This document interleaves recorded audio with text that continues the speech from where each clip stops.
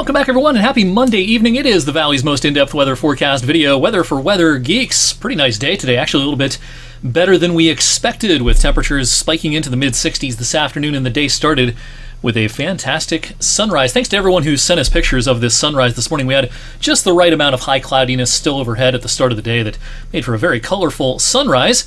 After a good deal of sunshine, the clouds rolled in late in the afternoon. We even had a couple of renegade showers late in the afternoon in our northern viewing area. But yeah, temperatures today peaked at 65, our warmest day since the 28th of October, just before the cool snap that began just before Halloween. Of course, last week largely chilly, but now we've had 4 consecutive warmer than average days. That streak may come to an end tomorrow with a much more seasonable day expected for our Tuesday. Other regional high temperatures today: 66 Pittsburgh, 63 in Erie, and 62 in Akron. Did 66 up at Hopkins Airport in Cleveland. On the weather map this evening, this renegade batch of showers just clipped parts of Mercer County, especially late in the afternoon. There's actually a decent amount of lightning and thunder for a time up near the Pennsylvania-New York border, up towards Buffalo and the Finger Lakes as well. There's a trailing band of showers back here. This is actually a cold front that's slowly sinking south. It's a pretty weak front, but this is the front that's going to usher in the more seasonable air mass for our Tuesday. In its wake, a little bit of a northwesterly flow, and in the cold weather season, you know what that means? Well, clouds.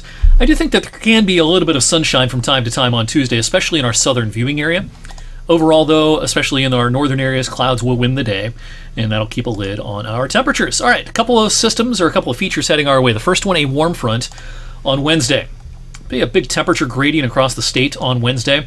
We'll be on the cool side in the 40s and 50s in the far northeastern part of Ohio and up into the 70s down towards Cincinnati.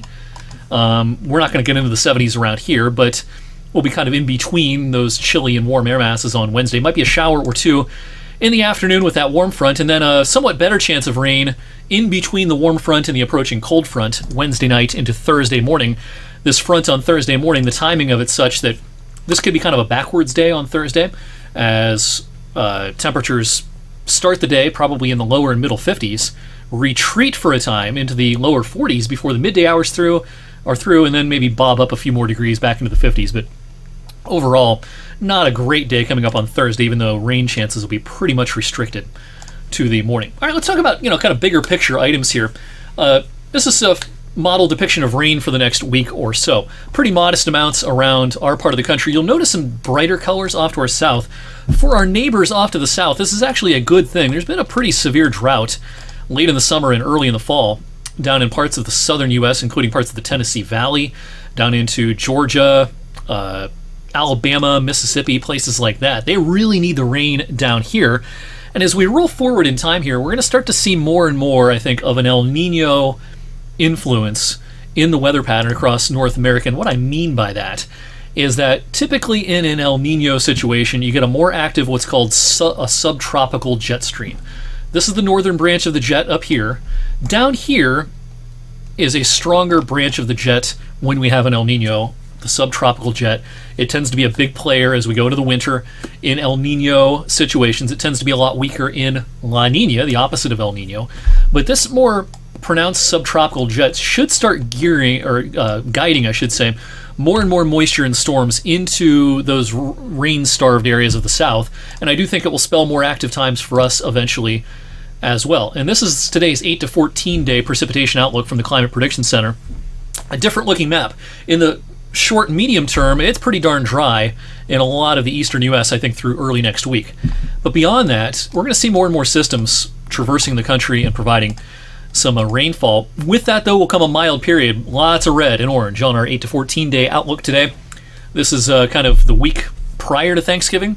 Might see some cooler trends as we get closer to Thanksgiving itself, but from about the 14th through the 20th, this looks like a pretty balmy pattern for us locally. We're not going to see a lot of hard freezes. I think we're going to see a lot of daytime temperatures, above average, which by that point, that'd be in the middle and upper 50s, to at least that warm, maybe even 60s for some time. So the middle of the month is looking pretty mild. Will that trend, of course, continue into winter? That's the big question. And as you know by now, if you've been watching Weather Geeks of late, our annual winter forecast is coming up Thursday evening. You can watch it in the same place you're watching Weather for Weather Geeks right now, the short version, the TV version, if you will, the 3-minute version. We'll get that online in the evening, and you can watch that, of course, live on our newscasts Thursday evening. Of course, the trends in recent winters have been warm. 17 into 18, that was a pretty typical winter temperature-wise. But ever since a very strong El Nino in 15 and 16, for the most part, we've had pretty lame winters. And taking the cake was last winter, 22-23, which was exceptionally warm and snow-free. We're going to tell you how this winter is going to shape up, not only compared to last winter, but recent winters, recent El Nino winters.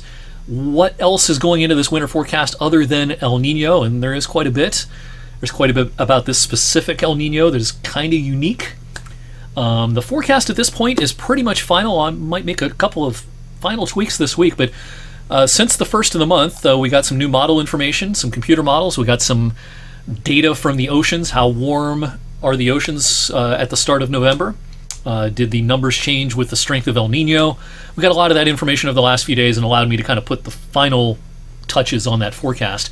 So it is just about ready to go, and we're going to talk all about it on Thursday evening. We're hoping for a more successful forecast than last year, which went a little bit sideways for a myriad of reasons, one of which is pretty complicated. And if you want to read about the winter forecast and even a review of last winter, we're going to post a blog version of the winter forecast online, again, Thursday evening, and you can check that out in addition to the videos. So look forward to seeing you then. I'll see you back here on Tuesday evening for the Tuesday edition of Weather for Weather Geeks.